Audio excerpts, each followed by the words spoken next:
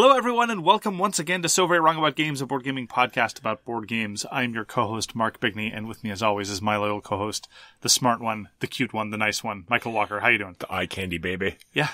I'm doing good, Mark. How are you doing today? I'm very well, thanks. I am filled with joy and love for the people of Iceland, Malta, and South Africa. Yes, I saw this message. I was very uplifted by this whole... Apparently, according to some tracker that may or may not have any good information, we are the number one hobby that sent us information for no particular reason.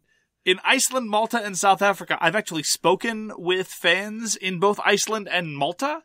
I haven't spoken to anybody from South Africa, so sound off if you're from South Africa. But I have to say, Portugal and Estonia, shape up.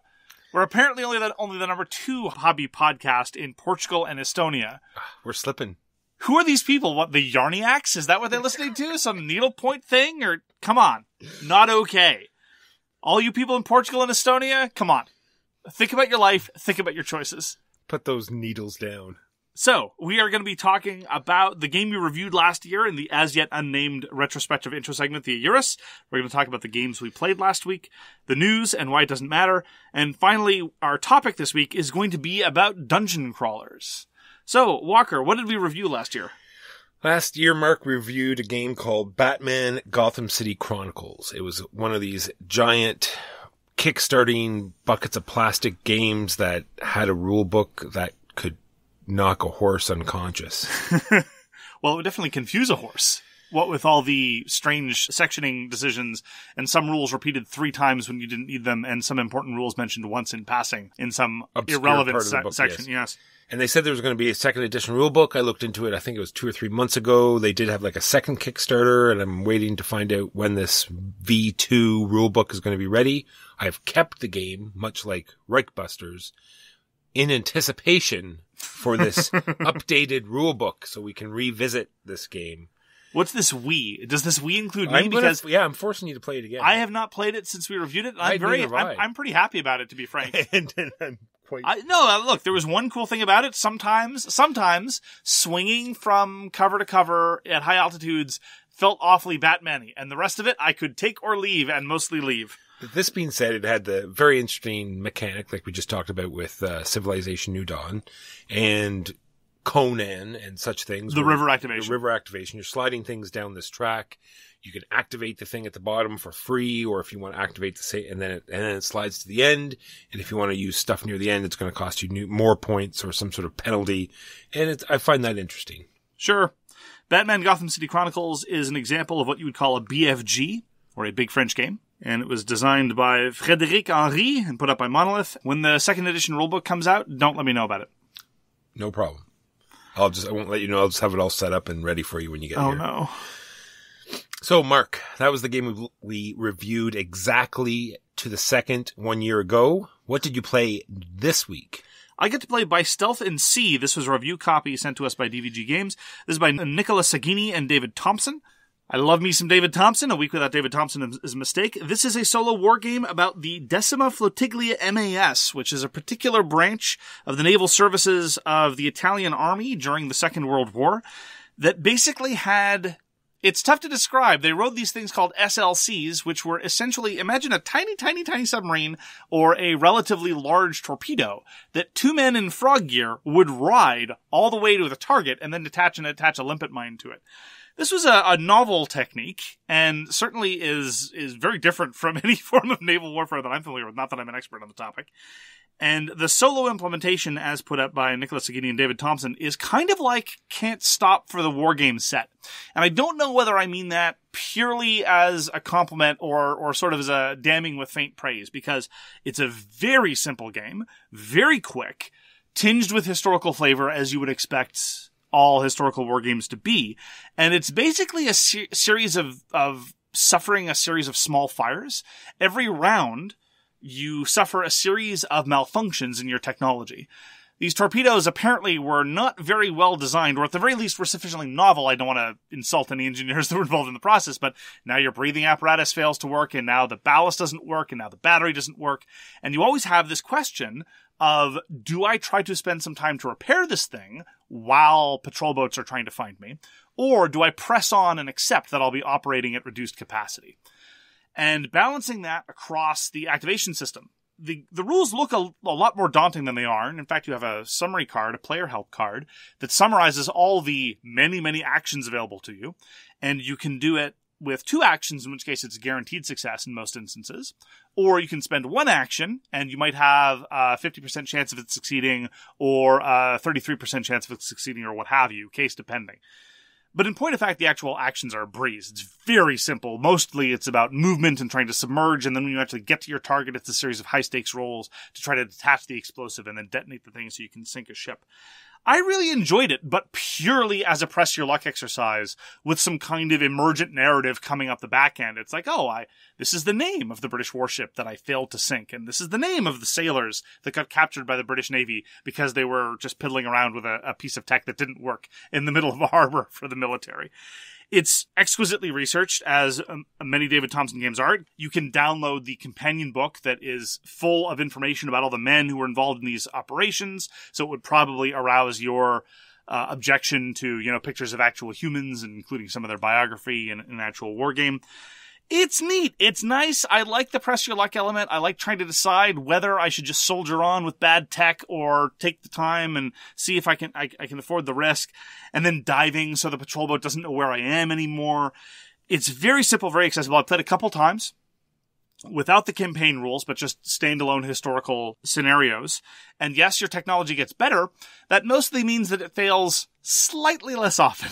It's just a deluge of malfunctions. Yeah, so it's malfunctioned the game, or can't stop for the war game set. And I thoroughly enjoyed it. It's not as ambitious as a lot of other David Thompson designs, but that's fine. It doesn't have to be.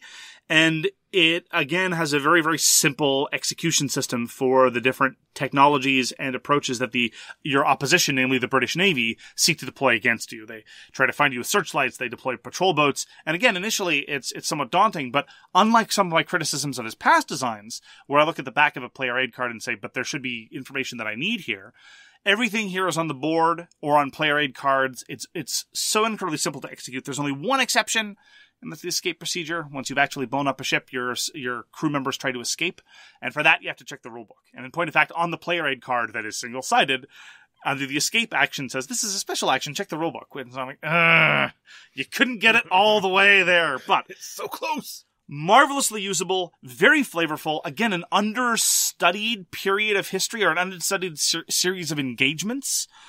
As far as World War II is concerned, very much like Castle Itter, a little bit like Pavlov's House in the West. In the East, it's very well studied. And very much like Soldiers and Postmen's Uniforms, which is going to be released soon by DVG. So I liked by Stealth and Sea. It was very good, very quick, very approachable. And if you're at all interested in the topic, which is a very, very interesting topic, I thoroughly recommend it. By Stealth and Sea. You and I got to play a game today by the Sadler brothers called Ultra Quest, where they altered the way people quest in Dungeon. No, it's a homophone. It's spelled different. I know. Do you know? No, not really. It's published by Blacklist Games. So this is, the Sadler brothers' twist on dungeon crawling. I'm not sure, Mark. I'm not sure what to say. I want to play it more. I think I was. Do you really?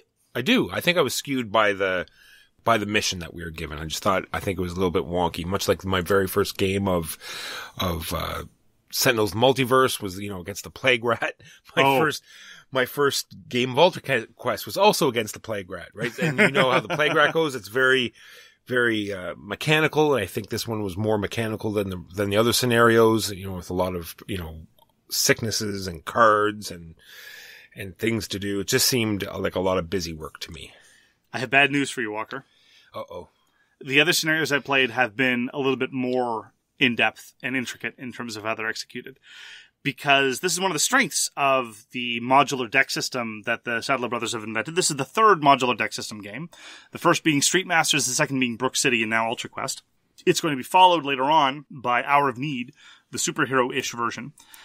And it's weird because despite having the same bones as those other two games, Ultra Quest feels very, very different. It feels like its own beast. For one thing, there's the issue of what scenario you're doing, what quest you're doing. And very much like the case decks in Brook City, different quests have very different conceptions of what the victory conditions are going to look like. Whereas in Brook City, I felt that the cases, in conjunction with the crime decks, introduced far too many global modifiers and far too many weird conditionals and strange board-wide effects. The quests that I've encountered so far in Ultra Quest, and I have now played 4 times in the week since I got it, which I think should be an indication of my enthusiasm, despite my misgivings, which I'll give voice to in a moment. The quests feel very different, while at the same time offering the same basic structure. So it's somewhere between Brook City's very, very finely tuned specificity and Street Master's generality of all the quests are the same, insert fist into boss's face. Which is fine. It's not a criticism of Street Masters, but it's much more straightforward in nature. The one that we had today, for example, was you needed to find 8 rooms and then suffer a bad things card in order to ping the 8 features. In compared to some of the other ones, that's much, much more straightforward.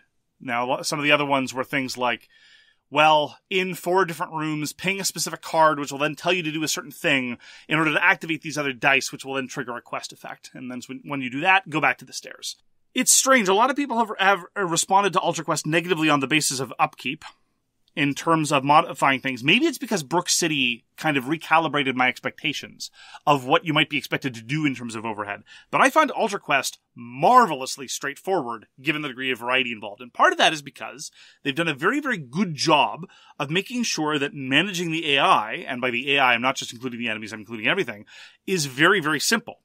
Even in a game of Street Masters, I find it tiresome to have to look over everyone's shoulders and make sure they're doing things properly. In Ultra Quest, I can run the entire system and it doesn't feel like any strain at all. And in terms of time management, most of the focus is where it should be. Namely, most of the focus is on the player actions. So let's talk about the length of the game then. That segue was perfect. Player actions and the length of the game. Because a lot of the time, the length of someone's turn was longer than it took them to do the actions. Like they could, well, I'm going to exhaust this and that will let me use this and I do this and then I do that. And then like, oh, I haven't used any of my actions yet. So they haven't actually really started their turn and they've already been like 10 minutes in. 10 minutes is an exaggeration, It's Walker. a complete exaggeration, but I was just trying to show my point. So we played a 3-player game. It was Huey, yourself, and me. It was my 4th game. It was Huey's 2nd game. It was your 1st game. Explanation, setup, teardown took 2.5 hours, which is long. Probably a little bit longer than it should be. With 2 players, when we were just discovering the game for the first time, it was 2 hours, setup, explanation, teardown. Playing solo, I can knock out a game in about an hour. And I think that demonstrates that it's really mostly about the player turns that are taking a lot of the time. Unlike Street Masters, you're not constantly drowning in new mobs coming in, and so you have to activate 4 mobs at the end of every turn. In fact, it's very figure light, all told. There's hardly any enemies on the board at any given time, and so managing that is relatively trivial. And when all our actions are done, you activate the threat areas, you activate the quest deck, you activate the villain deck, and then you're done. And I was usually, most of the time when playing Ultra Quest, and again, this is because I've been trained by Brook City and Street Masters, thinking I must be missing something, because that didn't take any time at all. And in both of those other games, I'm used to then, it's like, all right, we've done all our actions, let's do everything else now. And it's tedious and exhausting. But in Ultra Quest, one of my key appreciations of it is despite the level of detail, despite the level of specificity of the scenarios and the variety in the enemy types, managing all the systems is a breeze. Most of the effort, and this is a question of whether or not you'll enjoy this kind of thing, is managing, as Walker said, your endless series of combos. Tap this to do that, draw this card, play this card. Oh, that didn't cost an action, move. That does cost an action, track that over here. I wouldn't call it busy work. I would just say that it's a demanding system whereby in order to succeed, you're going to have to manage a lot of different information, but the information load is handled properly. It's all about your character. It's all about what they're doing. I agree. And I thought, I was looking for more of a story. I don't know if it was just skipped over because some people don't like the exposition or whatever, but it just didn't seem as though, it didn't seem why we're there it didn't show itself in the game. And that's absolutely true. This will come up later in, what makes up, a dungeon crawler, right? I didn't know it. And I think that's an essential part of most dungeon crawlers, right? Is the story and why you go into a room. Really? For me. Wow. I'm just saying. And it just sort of brings you into the game. But we'll talk about more of this later. It's weird because I felt that Ultra Quest gives you hardly any narrative context. But at the same time, I feel like it gives you more narrative context than most dungeon crawlers. Most dungeon crawlers are something, kick down a door and kill things. In our session of Ultra Quest, it was something, there's a plague, kick down a door and wipe out the plague. which already is a little bit more specific. There was another scenario where it's literally just about acquiring artifacts. Another scenario where it's literally just about acquiring... Maybe I just missed the description, was the fact, we had to... I really like the... I was reading all the flavor text. I'm not saying maybe I missed it. Okay. That's what I'm saying. I like the mechanism about, you flip over these cards every time you open a room, and there's these very definite... the features that you put in your, it's either going to be a mirror, or it's going to be an altar, or it's going to be a well or a cage, and they're all very distinct, and they all have different rules. If you end your turn next to them, you get to do, cool things. Right. And so you end up with a lot of cards on the table, but you only care about the feature that you end your turn next to, which again leads into how easy it is to adjudicate the quest turn. You just glance at the board, one of us is next to the garbage pile. This is what the garbage pile does. You do it, you move on. So in this particular quest, we had to do something beside the feature, and it did something, and I didn't have any connection to what we were doing. Oh, okay. So I had no idea what was going on, so I think it sort of pulled me out of the game. Okay, fair enough. Then that's on me. One final note that I'll make about Ultra Quest and just about the modular deck series systems of games, though, is I still have endless enthusiasm for Street Masters. I've played it about 4 dozen times now, and I'll gladly play it at the drop of a hat, especially at lower player counts, although Street Masters is less vulnerable to high player counts than, say, Ultra Quest is. I will still play Street Masters with 4 players. I don't think I'll ever want to play Ultra Quest with 4. But part of me wishes, and I don't think this is ever going to be possible, that there could be a Street Masters 2nd edition that uses the same turn structure as, say, Ultra Quest and Hour of Need. Because in Street Masters, you have a move step, you have a card play step, and you have an action step. In Ultra Quest, you have 3 actions. And an action could be to draw a card, it could be to play a card, or it could be to move. So you can move 3 times, you can play 3 cards, whatever. And that flexibility just blows up the decision space and really, really makes you think about your available options and makes things so much easier.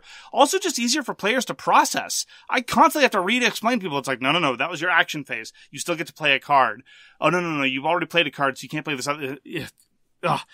It's also really making me look forward to Hour of Need, because Hour of Need also seems to have that level of scenario susceptibility where very specific and interesting things are happening in a deck-specific kind of way with minimal overhead, and it's about an hour long. So Hour of Need could just be the culmination of all these great design elements. So I think that Ultra Quest is borderline in terms of its game length, but very easy to manage in terms of running the system, and interesting in terms of how it exploits card combos. Very, very, very eager to see the final edition of Hour of Need. And I've been having a great time with Ultra Quest. I'm probably still going to bust it out for some more solo sessions going forward. And if you're interested in trying it again, I would be more than happy to show it to you again. I definitely want to try some more characters. Oh, Horseman. Oh, Horseman. You're so beautiful and majestic. No, he's not. There's a guy with a horse for a head. Frightening and horrific. Yeah, I don't know what it is. And very uncomfortable. Yes. Oof. Not down with Horseman. Other than that, I'm really liking Ultra Quest. All right, just a quick note on Gods Love Dinosaurs. Designer Kasper Lapp, put out by Pandasaurus Games. I think it's just like I don't want to say a staple game, but I mean, it's just one of these games. I don't think have we ever even looked in the rule book? I don't think so. It's one of these games we can pull out in 5 years and just play it and enjoy it. And it's a great game. So good. So good. Early game trade-offs, tension in the drafting about tempo and timing considerations. I want the rats to activate before the birds do, but I really want that tile that's under the birds column. Oh, so good. Oh yeah, we look down on your board and say, I'm the only one that has a panther right now. I'm going to push those panthers. It's not a panther, Walker. For the millionth time. It's a lion. I'm so sorry. It's not a lion. You're trolling me. Yes. You're engaging in big cat trolling.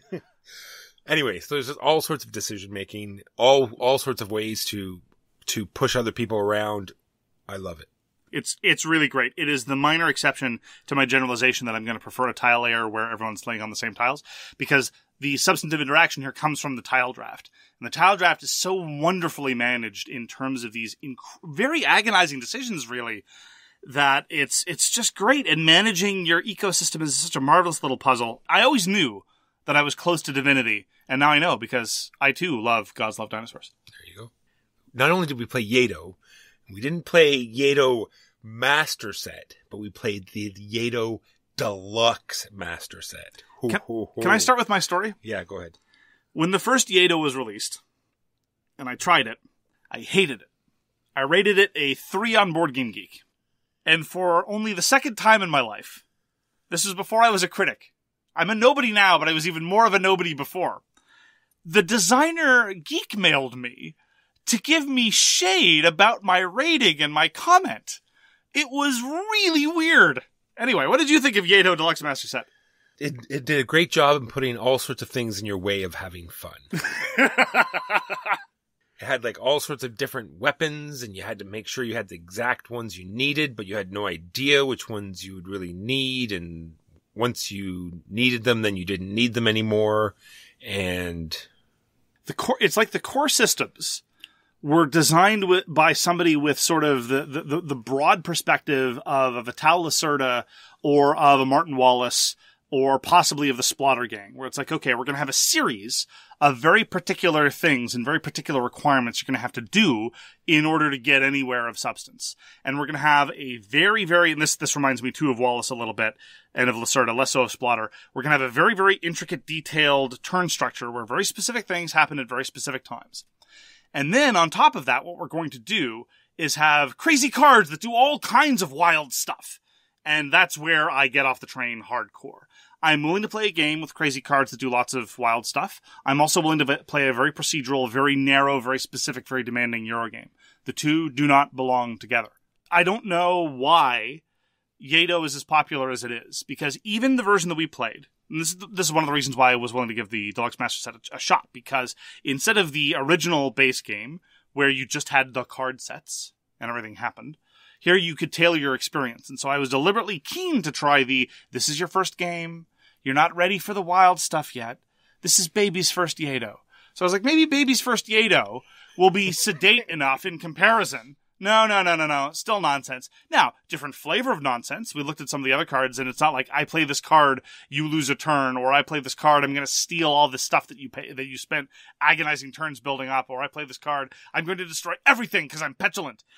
But it's still wild things like, oh, I spent a lot of time, money, and effort getting my extra worker, and now there's this event card that comes up, and everyone gets extra workers now. Okay, that's great. All right. Or the worker's place that lets me get an extra worker finally opened up, and I got my extra worker. Things are going to look great.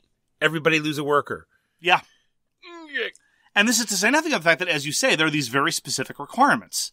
You need to be able to have a geisha. You need to have a weapon of this right kind. But there are a whole bunch of cards that could nuke the possibility of getting those things, and it's not regarded as harsh player interaction because, well, nominally it affects everybody, but guess what? Different players' situations will be more negatively affected by such things than others, and the weapon supply is entirely random.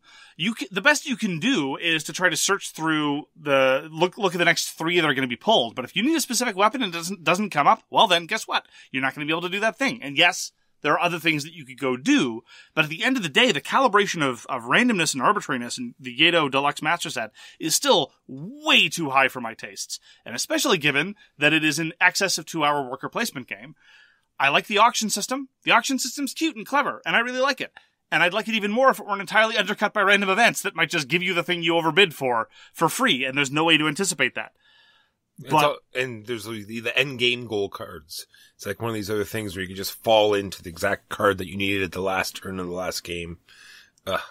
Yeah, we had a situation where in the last round of the game, I played a nonsense action card in the great vein of nonsense action cards to try to draft from missions. And immediately after I pulled these missions, because at heart, Yedo is about satisfying missions with very, very specific requirements.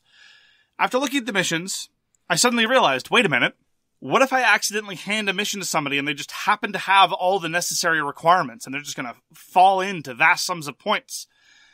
And I had to look very carefully to make sure that I was the one falling randomly into vast sums of points and not other people falling into vast sums of points.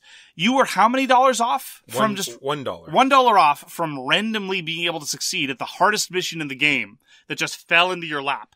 Yes. And that's Yedo Deluxe Master Set. And you won't hear about it again. I can almost guarantee it. Yeah, it was probably the worst heavy Euro I've played in a long time. Definitely worse than On Mars, and I really didn't like On Mars. Yeah, it was like just arbitrary blocking, and then they had the guard that just went around and just blocked off areas for... It was just weird. Yes. Things put in your way for no... Anyway, let's move to a game that was surprisingly very good. Court of Miracles. Who designed this game? Vincent Brigias and Guillaume Gautran, I think is how you would pronounce them. And it's put out by Lumberjack Studio. There, I can do that quite easily. How about that? Lumberjack Studio. Walker, I never wanted to be a podcaster. No? I wanted to be a lumberjack. Did you? Leaping from tree to tree. Leaping. So in this game, it's a great little area control game. You're putting down these hidden markers. You're pushing the penniless king around the board. You're getting all these cool, interesting combos to go off. Like it's I place here, which lets me move my guy over to this side, which, initiates this conflict. Because I won this conflict, I can now, put a guy over here, and it has all these little interesting interactions, and I really like it. It's a neat little game. It's kind of sort of worker placement coupled with blind bidding. You have all these workers that have a certain amount of strength, and a location is controlled by whoever has the most strength in it, but you don't know what the strength of any of the other quote-unquote fighters are. And where you are in the position is the tiebreaker. And so suddenly you have these trade-offs about where you want to be. Well, I want to win this conflict, but I want to go into this action space, and that action space isn't going to help me win it. And there's also this other neighborhood constraint, because you get an action space that is coupled to a neighborhood bonus. And that might be determinative of where you need to go. You also have the option of upgrading your workers, and you literally dump your old workers into the Seine. So there's that. I mean, you're all criminals. You're all groups of criminals, and the theme is very unsavory, and they go into great detail about what horrible people you are. But the theming is really, really, really very, very paper thin. But it's, being able to toss your dead workers out into the Seine is a nice little bit of flavor and helps underscore that you're a bunch of cut purses and rogues. It lasts a perfect amount of time. Yeah, it was about 45 minutes to an hour with 4 players, and that was just about right. It's a worker placement game with some conflict, and there's fundamentally 2 resources in the game. There's money and there's cards, and that's about it. There's other things that are happening, but at the end of the day, it's not a very complicated economic system or weird things. Yeah, timing constraints, a little bit of sort of arbitrary or semi-arbitrary hosage, maybe some possibility for king-making. But again, hard to object too strongly when the game is that quick and that delightful. I thoroughly enjoyed it. I was surprised by how good it was. Let's transition into a game that's not exactly similar, but it's almost exactly what we were just talking about. Davalier. Just due to the fact that you're putting down hidden tokens and you're trying to have the highest one. So in this game, you're trying to build this vast dwarven army, and they score all sorts of different ways. You get the purple ones score one way, the blue ones. So you're getting all these columns, and they form up ranks. And as you get ranks in all the different colors, you start to get heroes, and then the abilities start to go all crazy. And I really enjoyed it, Mark. Again, it was a blind bidding game. I don't normally like blind bidding games, but honestly, it was a little bit less about sussing out what other people were going to bid and more about even managing your own economy, because you have these 5 coins, but you can upgrade your coins over the course of the game. And a substantial amount of the game is trading off your different monetary accounts so as you can get better bid value. And there's a whole bunch of standard Euro scoring elements, like these people score in a triangular way, these people score in a weird multiplicative way. But against this tension of trying to specialize in certain colors, there are these wild heroes that give you lots of special powers, but you only get them by diversifying. And so a lot of the early game was this tension of trying to get the right sets together to get heroes, and that tension was really, really cool. I'm a little bit suspicious of how close the in-game scores were, because I was doing very, very poorly, and I ended up within about 5% of the winning score.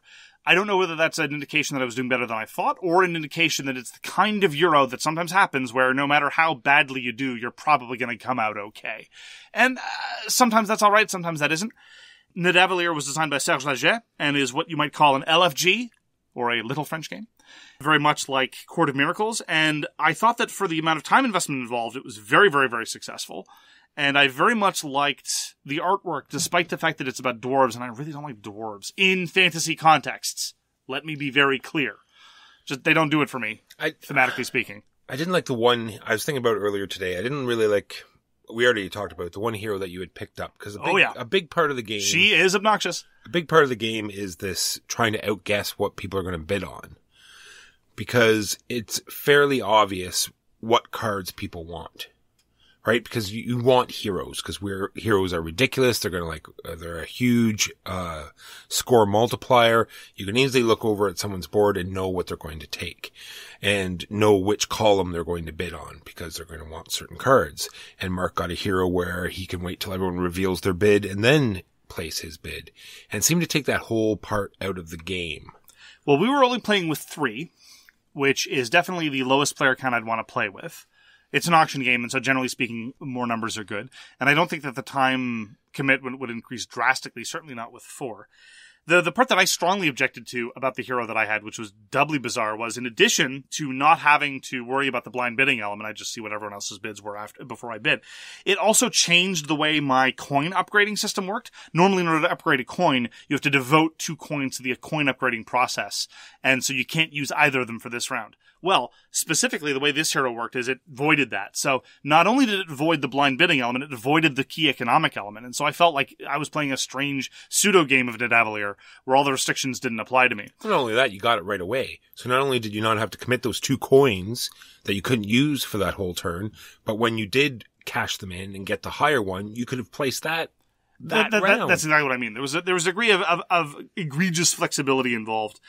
But it's tough to tell. I mean, we don't really know how balanced... Like, a lot of the powers seem ridiculous. This one seems a little bit more laborious than a lot of the other abilities. You know, her description is 2 full paragraphs of text in a very, very light game, so I'm a little bit suspect in that sense. I still had a great time playing Nidavellir, despite my misgivings, both about the final score and this hero. I would definitely... I'm not at the point where I'm going to house rule her yet. I would definitely want to play another couple times to see what's going and see if there's any chatter on various fora. I could check TrickTrack, see if there's noise there about whether people object to this hero. But I really liked it. Yeah, there's a lot of cards that you like, much like other deck builders or other games like that. There's cards are numbered, so you're playing less players. You weed about a bunch of the cards out. I'm just wondering if they could have done that with some of the heroes. Like you're playing with less players and you play with less heroes. Maybe. But of course, her value is lower the fewer players there are in the game. The more players there are in the game, the better it is to know exactly what you need to bid in order to win the card you want. But yes, there's that. That it was the only clumsy bit of the rules explanation. You explain the rules, it takes about 2 minutes. This is how the bidding works. And it's like, okay, here's what all the heroes are. And the game, for what it's worth, despite the fact that it's a very small game and very, very inexpensive, it has a lovely cardboard coin stain, so you can see all the available coins to upgrade to, which is very helpful. So you can just look over and not be told, oh, the coin you want is gone, which actually is a good thing, because then you go to the next level. And it also comes with plastic card stands that just display all the available heroes, which was kind of neat. It was a nice touch. There was a lot charming about Nidavellir. It was a very, very charming game. Yeah, looking forward to playing it again. Again, under the topic of very small, delightful games, we got to play Frenemy Pastry Party. We really did, Mark. We really did. Frenemy Pastry Party is a game of passive-aggressive animal bakers who want to make cakes and also want credit for helping making other people's cakes, except for the times when they don't want their friends to make cakes and then refuse to help them. It is, and I mean this as very high praise, it is vaguely reminiscent of Tower of Babel, the Knizia game, where it's an area majority game where on top of that you're offering people help. And the goal is to make offers such that whether or not the person accepts or refuses, you end up winning. Frenemy Pastry Party doesn't really have that element. Instead, what happens is you basically draft cards one at a time. I'll take this blueberry. I'll take this mango. I'll take this piece of chocolate. I'll take this kiwi.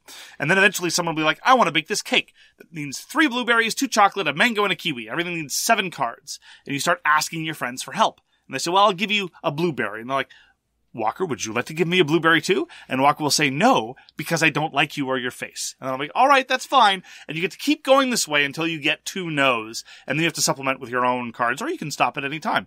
And long story short, you get 1 point for every card you contribute towards someone else's cake, 5 points for getting credit for baking a cake.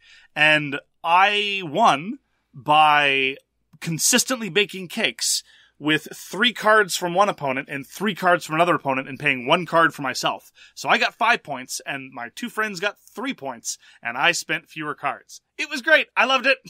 Yes, you can game it out very quickly for sure. Well, no, I'm not saying that's the only way to win. I'm saying that those are the kinds of calculations you need to make. There's other things to consider as well, like the character special scoring. You get bonus points if you've contributed more towards another.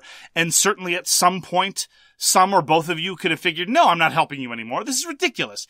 And there's the fact that buried in this calculation is that I was taking my turn to bake the cake, so you were getting 3 points off turn, as opposed to my getting 5 points on my turn. It's not that is obviously straightforwardly the way to go. It's just those are the kind of calculations you need to make.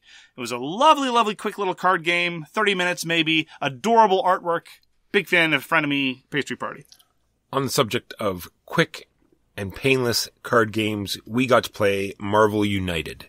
And much like we just said, it's very inoffensive, quick, easy, sold at Walmart card game. Great for, the family, introducing people to board games. I'm glad that people get to play, this is on the shelf, so maybe people will pick it up instead of a Yahtzee or a Scrabble, and they'll get introduced to a more modern type design board game. I would want to try it again before issuing more of a judgment, which would probably be a, 15, 20-minute time commitment, perhaps. It didn't feel very superhero-y to me. I didn't feel like I was being a superhero. I didn't feel like I was doing anything particularly cool. And so I don't know that it's using much in terms of the theme other than window dressing, which, isn't a cardinal sin. And I'm not a huge fan of the Marvel Universe anyway. The figures were very cute, but the card play felt very simplistic to me. And not necessarily in a good way. In terms of very simple co-ops, I'd probably lean towards more something in the Pandemic vein, as well, because the rate at which you are going to be punished by the game system seems pretty arbitrary. Like every few turns, the villain plays the top card of their deck, and I didn't get the sense that there were looming threats that I could see coming. It was just, the villain happened to do something really terrible for us this turn, versus, we got lucky this time. So there didn't seem to be a whole lot of there, even by the standards of a game of that length, but I'd be willing to try it again. As you say, it was inoffensive. It was hard to take anything very seriously. Yeah, I want to try the different bosses. I'm hoping that they have a little bit more intricate mechanics. And then there's the expansions, like there's the Infinity Gauntlet. But who do you know that would be so generous I know. As to pledge for such a thing, so as to satisfy your idle curiosity? Some true friend, I'm sure. If only you had any of those. And that is Marvel United, designed by Andrea Caversio and Eric M. Lang. Put out by Come On. Oh my, I can't believe it. No, Simon. Put out by Simon. We are a Simon podcast. And Spin Master. Do you know what else Andrea Caversio has done? No. He has done the Kingsburg games as well as Hyperborea. Oh. Yeah. Given such a stellar design pedigree, I was a little disappointed. No doubt. Hyperborea and Eric Lang. Yeah. And they put out that. Yeah. Wow. Well, Eric Lang has done very, very light games before. This is very light. Anyway. It is very light. Moving on. Let's talk about Eminent Domain. Eminent Domain. Yes. Why would we talk about that? Did we play that? We played Eminent Domain. I know we played it because it was 2 hours of my life that I'm never getting back. We played Eminent Domain. We streamed it. For those who don't know, we put a video up on YouTube if you wanted to check it out. It was a terrible, not terrible. See what happened? There's a story. How about I talk about the story? In the beginning, I saw that Board Game Arena had Eminent Domain. So I said, hey, why don't I play that? So I brought it up and there was a game about to start. So I sort of just fell in and I looked at it and said, you play these cards, they generate these symbols and you use these symbols to boost actions and the cards do what they do. And I just it was just sort of a game that I just understood immediately and thought that I could easily explain it that way to other people. And that was a mistake. I remember a very wise individual not too long ago saying on this podcast that we should be tolerant of rules explainers. You should be forgiving of their errors. You should be appreciative of the effort that they put in and not be a, what's the technical term, tremendous colossal douchebag to them. And I immediately forget about this because I am also, in addition to being a colossal, tremendous douchebag, I am also a colossal, tremendous hypocrite. So I was not kind to Walker, and I said some very, very mean things, despite the fact that he was there trying to help me have fun. So I'd like to apologize once again to Walker for having completely gone back on my word. I stand by what I said the first time and not all the terrible insults that I hurled at him in his face. Now, that having been said, halfway through the game, I figured out how it worked. My rules questions more or less went away about halfway through the game. And I hated Eminent Domain. I thought it was really, really awful. I really like Eminent Domain. In Eminent Domain, it is a... Do you know why it's called Eminent Domain, by the way?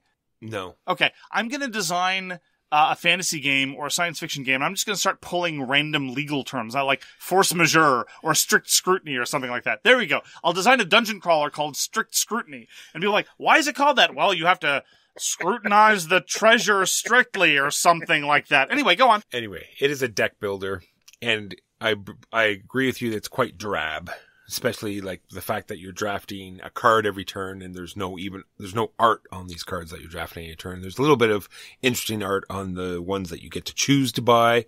The one problem we had in the game, the fact that it was digital, I know I read the rules the one time, the fact that some of the cards are double-sided. And I'd like to see how that worked in the physical form. So as in, if you reshuffle your deck, you know you're about to draw it because you can see the back of the card. The double-sided cards are all ones that go into your tableau. Oh, that's right. They're only the permanent ones. Okay. Yes. So anyways, there's some cards that are double-sided and both sides are out. You get to choose when you buy it. So when it showed us up on the display, it showed 2 cards, and then someone would buy one and suddenly the other one disappeared. So that caused a little bit of confusion, even to me. But that being said, in an eminent domain, you get to do an action and then you get to do a roll. So the action... I would say obliged to, but go on. Yeah. So the action will be listed on the card. You do the action. It'll let you like take over a planet or get some more ships or start putting out these trade tokens. Let you do something. And then the roll card will be an action that you can boost up with other cards in your hand. And everyone else at the table can follow your roll. So they have to have the same cards and they can boost it up as well. So it's kind of interesting. It lets you do things while it's other people's turns. Lets you sort of maximize your deck. And the roll card, the roll that you decide to take, you actually take the card and it gets added to your deck. Where to start? I'm going to try to make sure that these comments are curated and somewhat to the point. This element of adding the card to your deck every time you do the roll actually means that your deck will be less interesting by the end of the game than it was at the beginning of the game, because you're encouraged to hyper-specialize and keep doing the same of the incredibly boring action, which is my second criticism. Nothing you do is remotely interesting. You gather ships, which then let you put out a planet. All the planets are basically the same. Very, very minor differences. You gather colony points so you can put out the same planets. Every once in a while, you get to put out a tech. And if you want to play well in eminent domain, you would best know the tech deck going in, and you'd better pay very, very close attention to whether or not someone else is satisfying the preconditions for the techs. Because in order to get the high-value techs, you need to have just the right hand. But then if you get to just the right hand, after somebody else got just the right hand, you're only going to have the crappy technology. So congratulations, you were wasting your time on that. That was me playing poorly, I'll fully admit that. But still didn't feel very satisfying. Compare this to its 2 obvious influences, Glory to Rome and Race for the Galaxy. And granted, comparing any game to Race for the Galaxy is often apt to lead to disappointment because it's one of the greatest tableau builders ever. Certainly my favorite tableau builder. In Glory to Rome, you care about what everyone else is doing. The buildings are fun. All the buildings get to do fun things. And so yes, it's a multi-step process of putting out a building, but at the end of it, you have something neat. In eminent domain, it's a multi-step process to put out another boring planet. Yay! And you'll just be doing the same actions, these incredibly dull, banal actions over and over and over again. And you're not even really encouraged to kind of draft off what other people are doing. At the start of the game, I had no colonization cards. And 2 other people at the table did. And so they were colonizing all the time. And I started thinking maybe what I should do is work towards getting into the colonization game. And then I could draft off what they're doing. But every time I started my weak colonization efforts, they would be drafting well off of my weak colonization efforts. They already had a built-in advantage. And the way the card symbols work, it's not in my interest to waste some turns to try to give them the benefit, just so I can get in on this other kind of dull action. It was incredibly monotonous and very unsatisfying and very reminiscent of 2 vastly superior games. I have negative desire to play Eminent Domain ever again. It was probably the worst thing I played all year. And that's Eminent Domain. It's got tons of expansions. It definitely is much lighter than I thought it was. It was a game that did quite well, had some buzz back in the day, and I thought it was a much more in-depth sort of 4X-y type game. But I find it as an interesting deck builder, and still I'm in the middle of about 3 different games as we speak. And those are the games we played this week. Now on to the single news story and why it does matter. It is Board Game Arena. We were just talking about Board Game Arena. We were. They're doing something very interesting and exciting. Starting today, for those who are listening to the podcast the day it comes out, December 1st, 2020, they're going to be putting out a game every day for the next 31 days. So that's 31 new games on Board Game Arena. I'm sure they're not all going to be, They can't all be winners. They're not all going to be winners. They're not all going to be gems. but I'm sure there's going to be a rare sapphire in there or two, and I'm getting interested to see what's coming out. Yes, it's called the Board Game Arena Opus Magnum. And I too am interested. I think it's a great publicity stunt. They've already released one hex and counter war game in the form of Unconditional Surrender. That was a while ago. I'm hoping that they're going to use this incredible release schedule to try to diversify a little bit. I've got no problem with Euros, but a few more war games would be very, very nice. And hey, maybe if I'm super lucky, they'll release some of the expansions for Eminent Domain. Hey, maybe. Only if you're lucky, Mark. Yeah. Maybe it will be a truly gorgeous Christmas after all. And that's all the news and why it doesn't matter. On to our topic this week, which is dungeon crawlers. And I have to say, Walker, this as a categorization of game has really thrown me for a loop, because normally I think that categorizations aren't just a verbal trick. They're not just about a particular combination of the words. For example, when we talked about worker placement, you could define anything as a worker and say, oh, well, I'm placing this here. This means it's a worker placement game. And then anything can be a worker placement game. But I found myself, when reflecting on what I consider to be a dungeon crawler to be, and this is just personal intuitions about what a dungeon crawler is, I found myself resting on very particular definitions. Like, well, this can't be a dungeon crawler. You're not in dungeons all the time. And so I was looking at other people's definitions and the categorization as it's expressed on Board Game Geek. And now I personally am confused about what should be called a dungeon crawler and what shouldn't be called a dungeon crawler. Which is why I'm very curious to hear what you think a dungeon crawler is. I had the same misgivings and or questions, and I have it right there. The very first thing, does it have to be in a dungeon? Does it have to be fantasy? If I'm going to go into what my definitions are, it has to have a very compelling story. It has to be something that engages you and gives you some sort of invested interest, right? A sense of ownership, right? That lets you care about this character. So there has to be some sort of leveling up, right? Some sort of constant danger. The fact that you don't want them to die. It can't be this constant, well, oh, it died, I'm just going to respawn somewhere else. There has to be like some penalty going forward. And some, I don't want to say legacy elements, but the actions that you do are going to have ramifications, in the future. Right, some sort of thematic buy-in. Exactly. Well, let's start there, because that honestly throws me for a loop, because what I have actually, in terms of reflecting on Dungeon Crawler, is that most of them tend to have very bad themes. Because the paradigmatic Dungeon Crawler is evocative of what we could call bad D&D. Kick down the door, murder everything on the other side, take their stuff.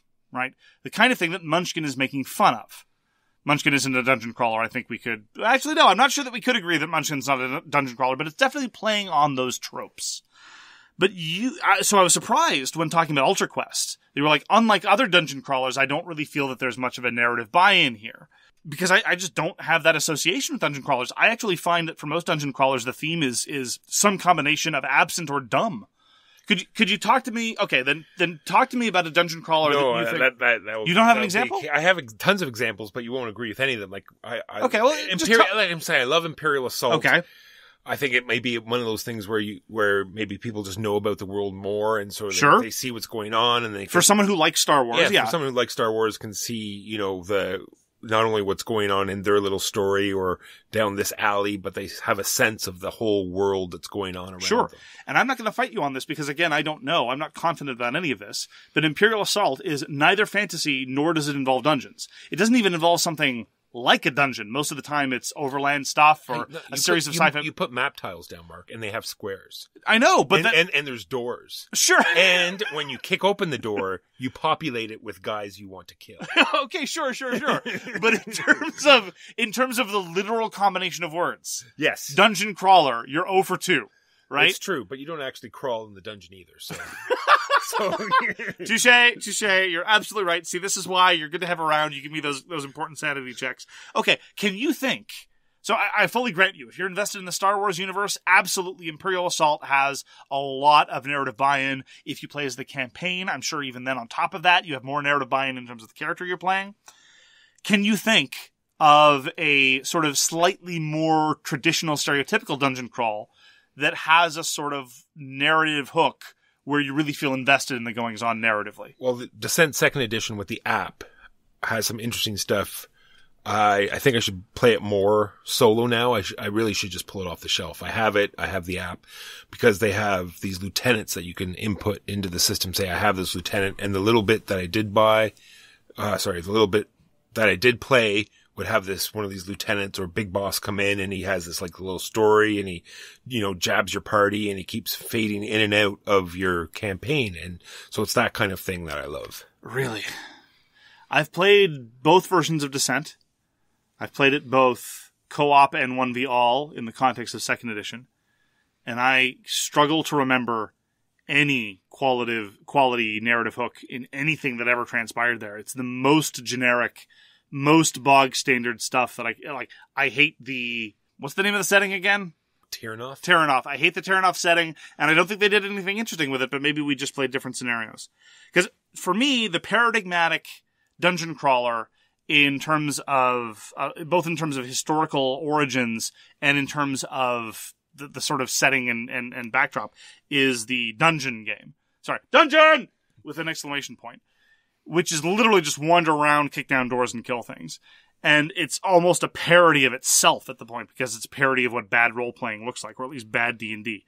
I shouldn't say that. People role-play for all kinds of reasons, and I shouldn't crap over people who play D&D that way. It's just not what I want out of a role-playing experience, partially because I play board games to murder things. If I want to play a role-playing game, I'm going to do it to tell a story rather than kill things. When I think of, in terms of, not that I was even thinking about the things in terms of these things, the dungeon crawl, which again isn't, in a lot of ways isn't really a dungeon crawl, which has the biggest narrative hook for me, is claustrophobia. Because the setting is so neat, and Croc has such a weird sense of humor, and the fact that it's got this weird sort of pseudo-Crusades kind of vibe, and at the same time he's constantly poking fun of the church, which, regardless of your religious proclivities, there's at least some thought going on there, there's some details, there's some texture, and it's not your bog standard sort of, this is your dwarven warrior, this is your elven archer, this is the priest, etc., etc. Even the priest is not even your standard priest. But past that, looking over the dungeon crawlers that I've played and the ones that I can think of, most of the ones that have any sort of quality to them are mostly just making fun of all this stuff. It's true. And I think that's what it all breaks down to. I have this at the end, is that they're just trying to make a D&D experience, but take less time with, less rules overhead, and a little bit more locked down on the rules. A little less play. So, there's not all this like crazy, do whatever you want, wherever you want, just a little more confined space. Of course. Something that makes a little more sense. More like a board game. Yes. Playing to the strengths of a board game rather than the strengths of a role-playing game. Exactly. Yeah, and it's thus strange, actually.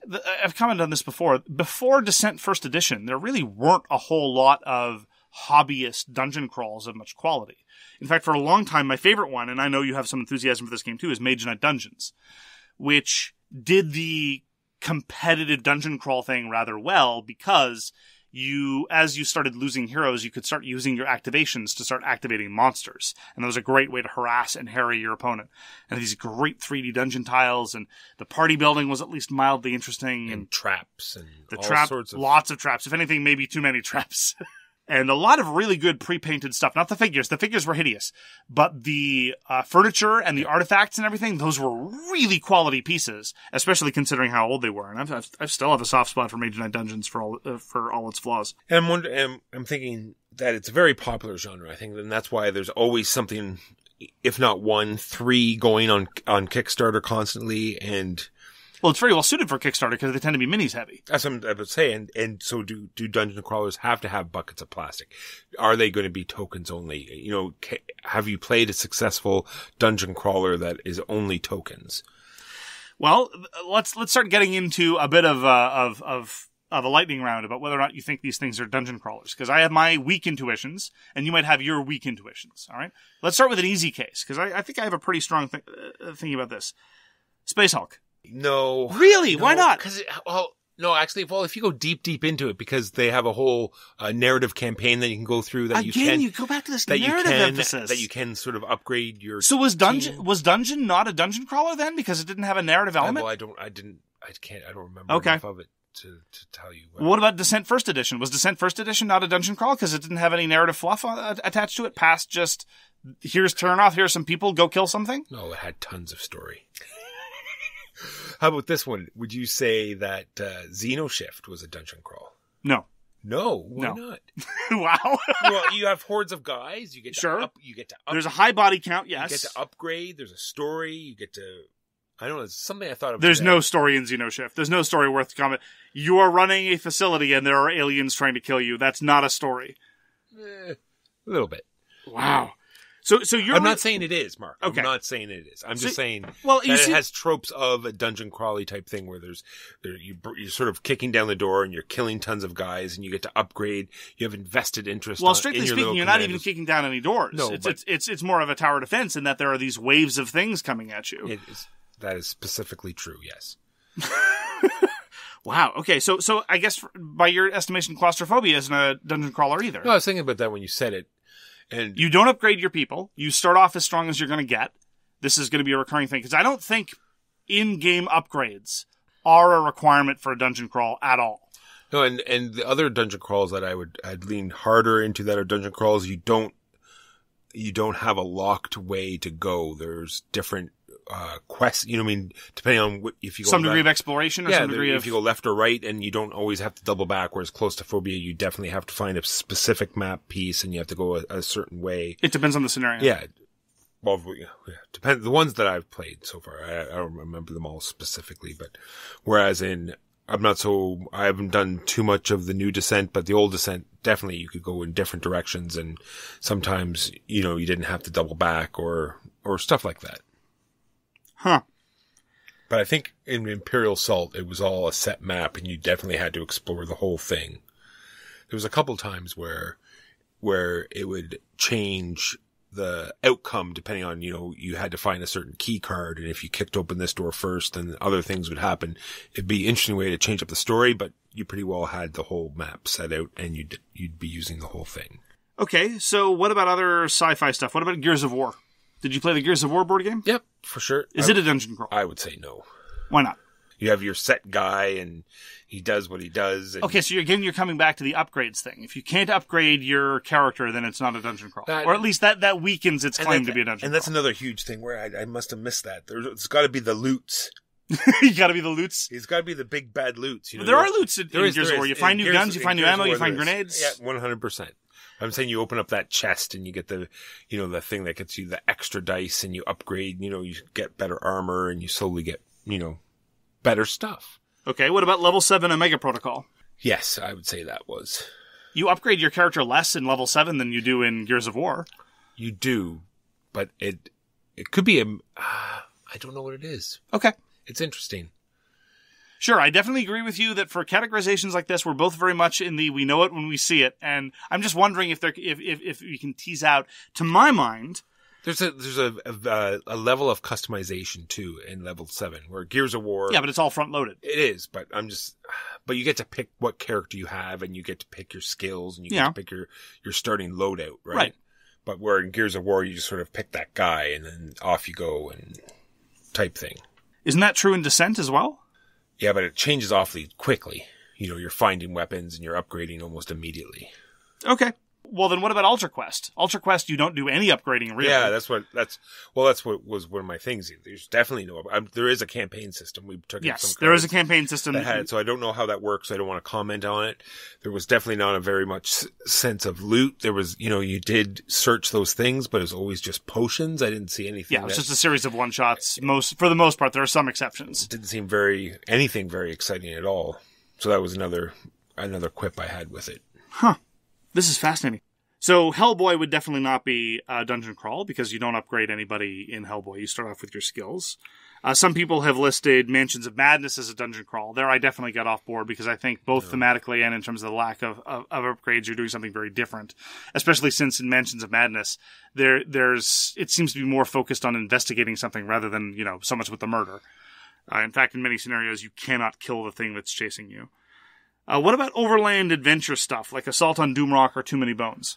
Maybe. I had another thought while you were talking about that. What if it's a game where it leans a little heavier into D&D, where you're asked to act like the character that you're playing on the board, like you're given options in the game sometimes to do you kill this thing or do you not do, where there's some a little bit of light role play. Yeah, where there's a little bit of morality questions, does that make it a dungeon crawl, right? Where it says, do you rescue the princess or do you go for the gold or type thing, I'm wondering if that is what makes it a dungeon crawl. Well, it depends. If you're trying to replicate old school bad D&D, any degree of moral complexity or narrative ambiguity would definitely move you further away from that source material. So I wouldn't necessarily know. I mean, because let's be frank, your stereotypical fantasy dungeon is already ridiculous and absurd.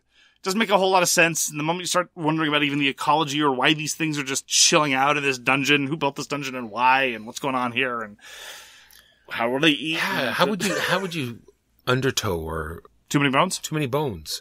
What would you designate that as? Because you're never moving around a dungeon. It's very abstract, but right. But it does have the story, the story cards, and it has a very, in-depth.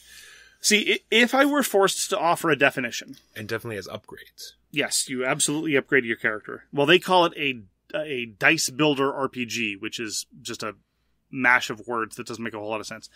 If I were forced to come up with a definition, and this is weak, of what a dungeon crawler is, I would say that your stereotypical dungeon crawler is a subset of your combat-heavy adventure game, where usually you're working through some kind of facility, where movement is generally, though not necessarily, a little less abstract than what you might find in something like Too Many Bones. Now, again, this is a weak definition, and I'm not particularly married to it being fantasy, and for whatever reason, I don't have the same assumption that you do that it needs to have some degree of character upgrade. So I'm perfectly comfortable with claustrophobia being a dungeon crawl. I'm perfectly comfortable with Space Hulk being a dungeon crawl, because they are combat-heavy adventure games with some sense of space. Plus, on the box of Space Hulk, it says it's a 3D role-playing game, so it must be. That's a solid point. I hadn't considered it in that sense.